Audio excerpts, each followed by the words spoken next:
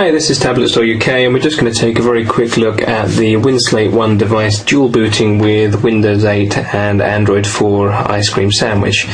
We're only going to take a very brief look at this. This is the consumer preview of Windows 8. We're not signed into a Windows Live account, so normally here at the Metro-styled front screen you'd have some extra applications. You'd see tiles from things like your Live Drive and other services that you connect to, so we're not seeing that at the moment, so it's quite a basic setup.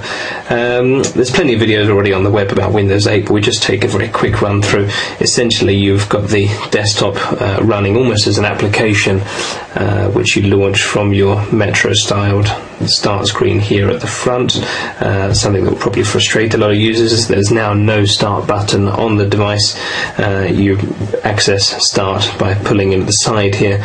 That also means that you don't really have your list of applications. They're all on tiles here, which you can move around, rearrange, resize, and these are live tiles like on Windows Phone 7.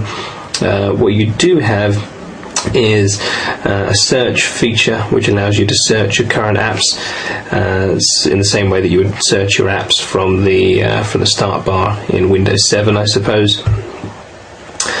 You've got the ability to pull in other apps that you're already running and swap between them. And if you want to run multiple apps at the same time, you've got the functionality to dock those applications, although there aren't that many applications that you're going to want to run in such a small space, but I suppose they're thinking of things like messenger clients.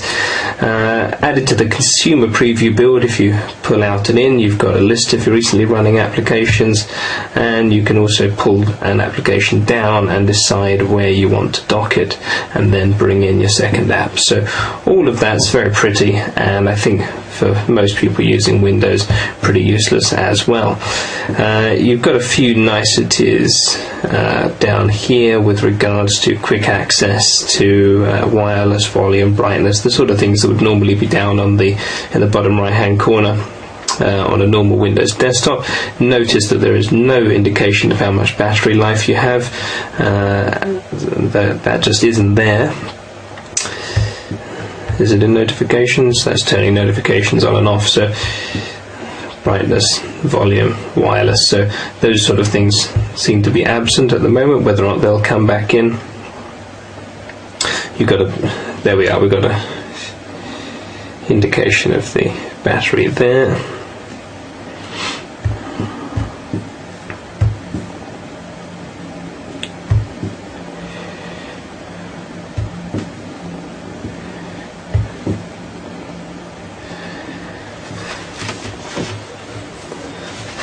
One of the other complaints about Windows 8, and I think something that's going to irk a lot of people or confuse a lot of people, is that you've got a version of Internet Explorer 10 that launches from your Metro-styled home screen, and you've also got the option of running Internet Explorer 10 on your desktop.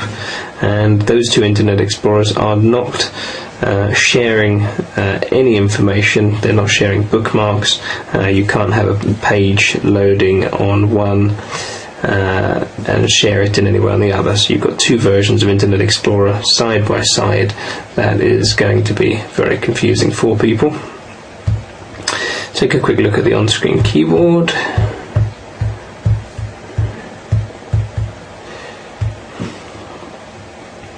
I would say that the on-screen keyboard is improved, but not for all situations, depending what you're doing.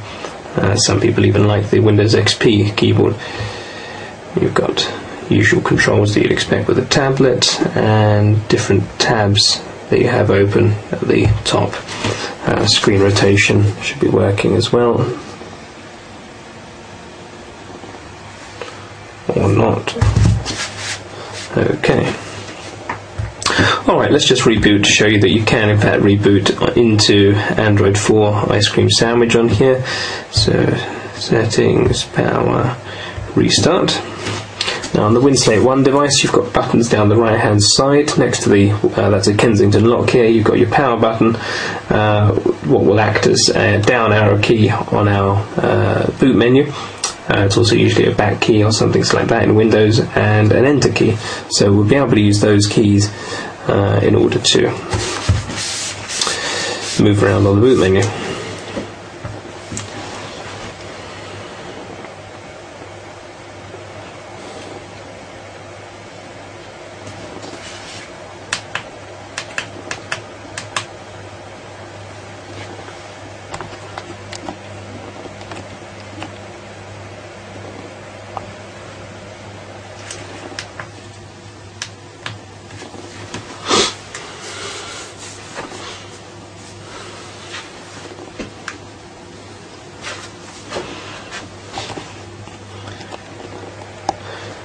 Okay, here we are at the boot menu, so you see we've got Android 4 and Windows on that menu.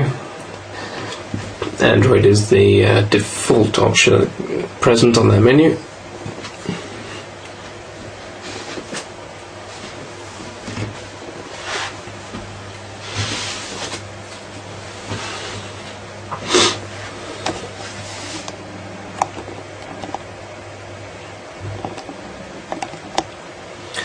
And there we have it, we have booted into Android 4. Forgive me, I'm not especially into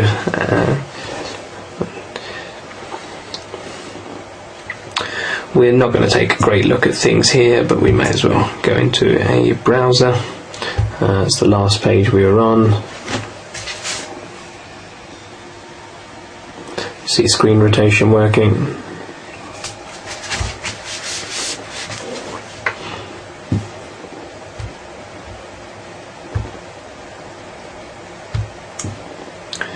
And just take a flick through the app tray so you can see what's on there.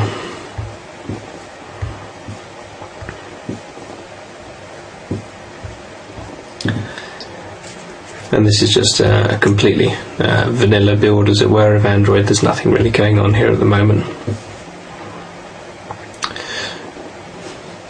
Really just to prove the concept that you can dual boot both operating systems on this device.